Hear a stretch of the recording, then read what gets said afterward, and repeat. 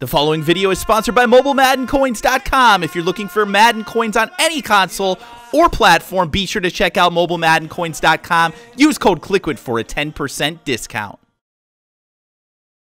Hey, what is going on, guys? Kliquid here, back again with another Madden 17 tip video. And guys, today what we're going to be going over is something that you guys have been requesting in the comment section of my videos. It's something that will help you guys win solo challenges. Now, we did an offensive money play. This is going to be what I would consider to be, I guess, kind of a defensive money play. But I will say there is nothing out there that I'm aware of right now that just guarantees that you're going to stop the computer's offense. Because when you get to All Pro and especially All Madden, it's very, very difficult to stop them. Now, this is on an All Pro challenge. All Madden's a little bit different, but for the most part, it works pretty much the same. The play that we're doing is from the nickel double A gap. It's called Mid Blitz, and it's very, very simple to set up. Basically, all we're going to do is we're going to come out and we're going to choose the guy who is covering the running back, and we're just going to go ahead and user him. Now, you can decide if you want to press coverage. It depends on kind of the situation, I think.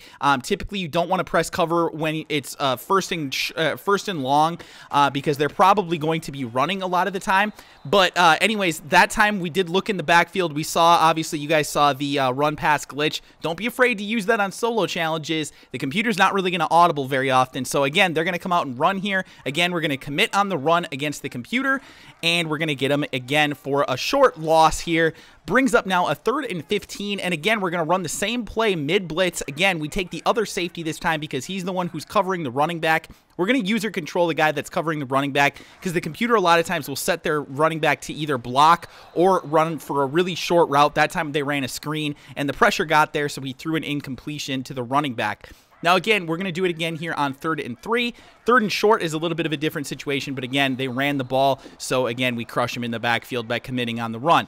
Now, once that gets fixed, I'm assuming it's going to be a little bit more difficult for us to stop the run, but still, for right now, I think it's pretty easy, especially if you're in a mid-blitz. You're blitzing so many guys, you'll probably still be able to mostly stop the run. As far as the pass goes, again, the quarterback's going to throw it really, really quickly a lot of the time here, make some bad throws. Sometimes you can get interceptions. Right there, they took a sack, so that sets you up in an even better situation here, 2nd and 19. And again, we're going to go ahead and run the mid-blitz.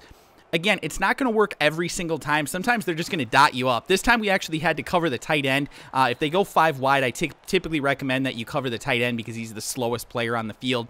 That's the easiest player to user stop, especially if you're controlling a linebacker, so or a safety or a linebacker, either way.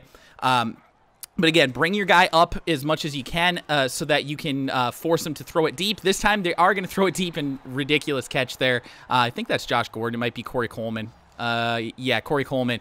So, yeah, he just made a crazy catch there. That's going to happen from time to time, unfortunately. But for the most part, again, what you're trying to do is just kind of scare the quarterback. And the computer really does actually throw the ball quite quickly, usually when you're in this formation. But sometimes they just get blocking like that, and there's not a whole lot you can do. They hit you over the top, and they score a touchdown. I mean, I just wanted to show you guys that because that does happen from time to time. I'm not going to act like this is the perfect play to stop absolutely everything that the computer does. But again, it's just there to stop them most of the time. And it really works really well. Again, they're going to throw it over the middle, incompletion. Very easy stops for the most part because the blitz gets in there so quickly. Again, here we got to cover the tight end, but it's really not going to be too difficult for us most of the time to cover a tight end.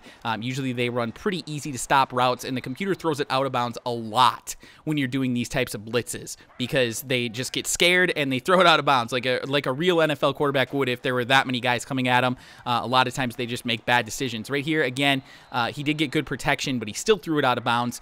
Uncatchable passes. I mean, we definitely like seeing that. 3rd and 10, and he is going to throw it here into coverage, and again, ridiculous catch there. I probably should have tried to swat, and that would have been the easy way to stop that one. But again, you're seeing that the coverage is mostly there on all of these passes, except for the one to Josh Gordon deep. But again, for the most part, very, very easy to win this. Hopefully you guys enjoyed the video. If you did, do me a favor, drop a like on it. Again, it's not going to work every single time, but it does work out a lot of the time. So hopefully you guys have some good luck. Again, drop a like, subscribe if you're new, and I will talk to you guys again soon.